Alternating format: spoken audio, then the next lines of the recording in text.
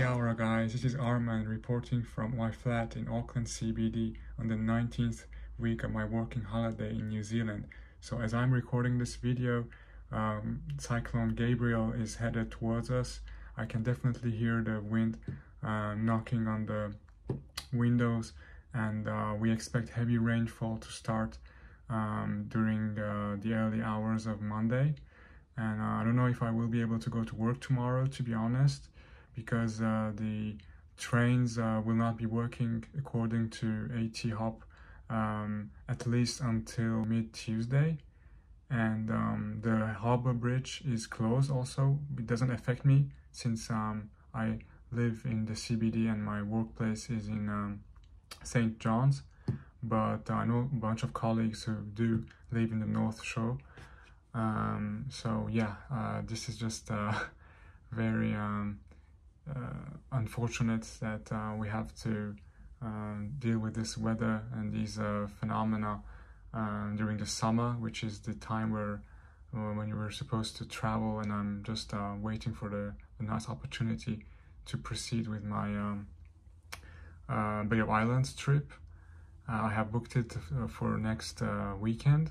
Hopefully the sunshine will be back and I will be able to finally do that skydive.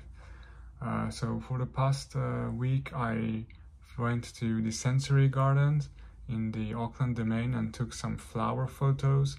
Unfortunately I clumsily formatted my SD card. That prompted me to buy a CF Express card from Auckland Camera Center to be able to basically back up the photos. So now I'm asking, basically I've set up the camera to save the raw files on the CF Express obviously, and to save a JPEG copy on the SD card. That way I have two support materials, and if I have a, I don't know, like an SD card failure or anything, I won't lose all my photos. A couple of days ago I went to 13 Hill and took some nice landscape shots. I went there before sunset and waited all the way till after sunset to take photos and compare them. And one thing I really liked about this was that the walk to the hill, to the top of the hill, was really pleasant and it wasn't crowded at all.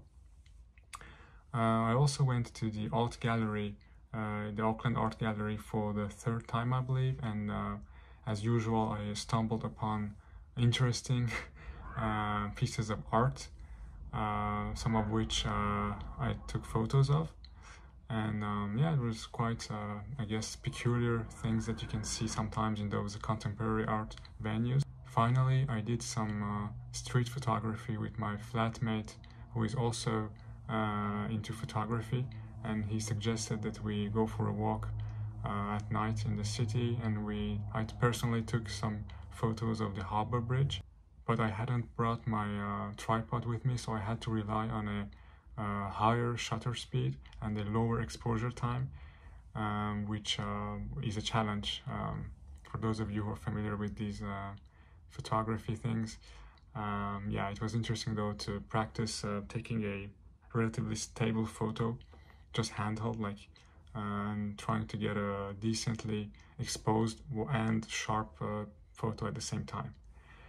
I think that wraps it up for this week, folks. I hope the cyclone doesn't cause too much damage. Until next week, take care.